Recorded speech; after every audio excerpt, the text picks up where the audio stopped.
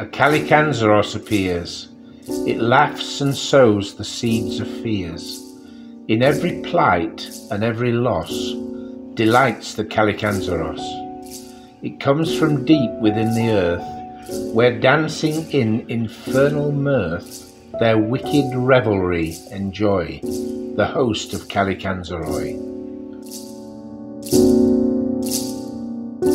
The roots of that forbidden tree, which guards the world from sorcery, the wicked Kalikantzaroi attempt forever to destroy. They hope the ancient tree will fall, to bring about the end of all. In every loss and every plight, the Kalikantzaroi delight. They crawl inside their hidden nest, where their intentions manifest, but find their saws and hammers cracked, and ancient roots to be intact, while all the Kalikantzaroi their wicked revelry enjoy.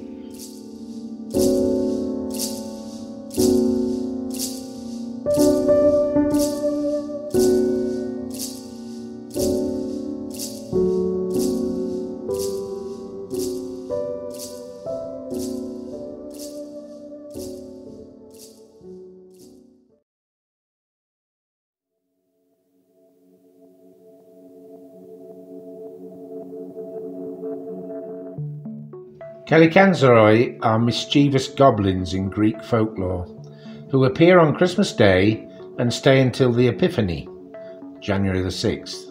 That's the 12 days of Christmas. The Kalikantzaroi come up to the world during this period every year, because Christ had not yet been baptized, so the belief goes, and therefore cannot protect humanity from evil. These little creatures are said to live under the crust of the earth all year round, soaring at the tree of life that holds up our planet and keeps it spinning, hoping to bring it crashing down.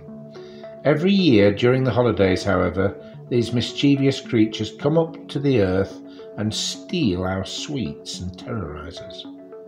They're not the smartest goblins and can only count to 2. They prefer the night and are afraid of the sun.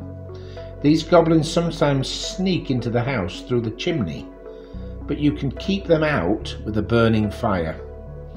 Kalikantzaroi are small, mostly blind, with long black tails. They speak with a lisp and eat small creatures such as worms, snails and frogs. They only come out at night and are afraid of the sun, fire and holy water. Stories about the Kalikantzaroi or its equivalents can typically be found in Greece, Bulgaria, Turkey, Serbia, Albania, Bosnia and Cyprus.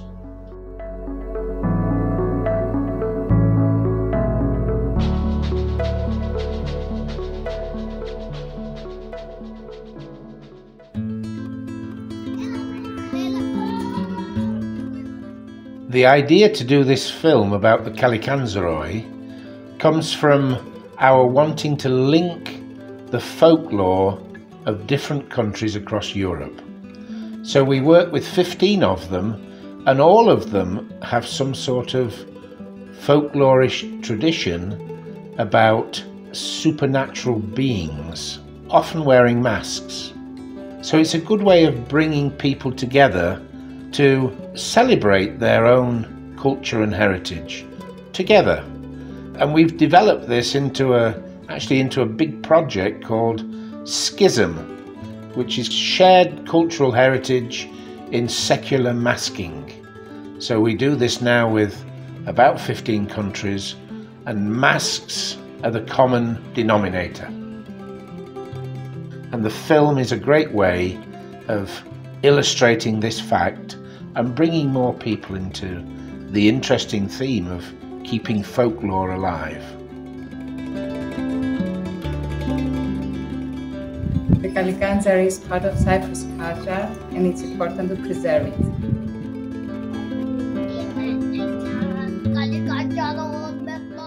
Here in Cyprus we work mainly with the villages of Kato and Pano.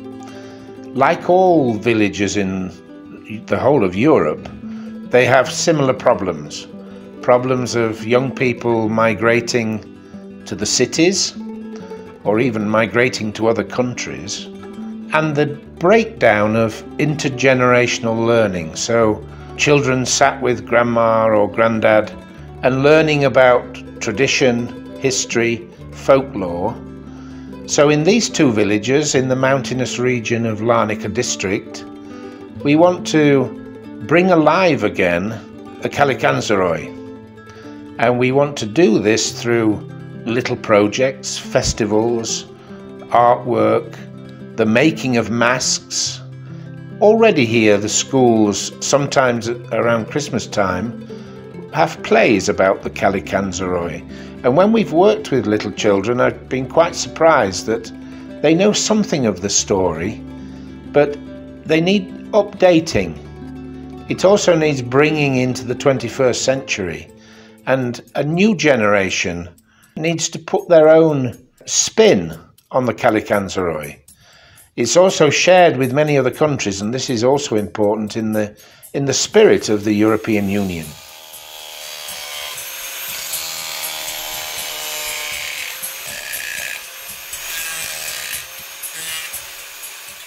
Masks made from gourds, a sort of pumpkin, are a long tradition in Europe, especially in the Mediterranean region. So we decided to make our Kalikantzaroi masks out of gourds. We grow them here in the village. They dry out and we cut it in half lengthways, so each gourd gives us 2 masks. We cut out the eye holes and the mouths. We put ears on. We put teeth in. The teeth are actually the seeds of the gourds, and they look so tooth-like that it gives it a rather menacing look. And then we paint them, or we invite especially children to paint them, and that allows them some of their personal expression. Kalikantzaroi in folklore are usually black, so we like to have black masks, but we let the children experiment a bit with different colours. Remember that cultural heritage is not a dead thing, it has to be alive, and each new generation has to have the chance to add its own gloss to it and veneer and make it contemporary for them. Each person makes a unique mask, whether that person is an adult or more specifically or more often a child.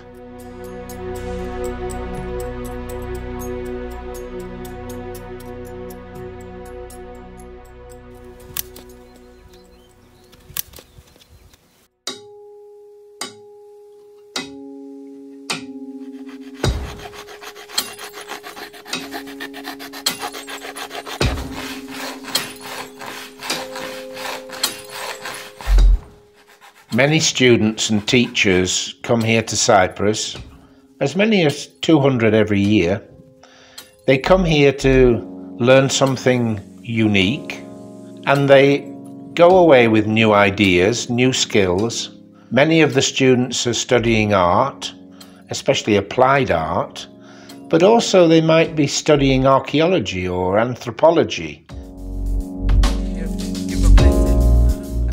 The story of the Kalikantzaroi has some synergy with other countries, so people visiting here will be able to recognize some common factors.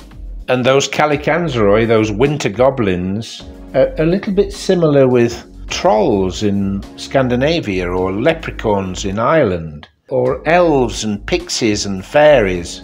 It's a rich tradition, and of course it's been contemporized already by lots of authors, and taking something from history and culture and somehow making it modern, more interesting, more up to date.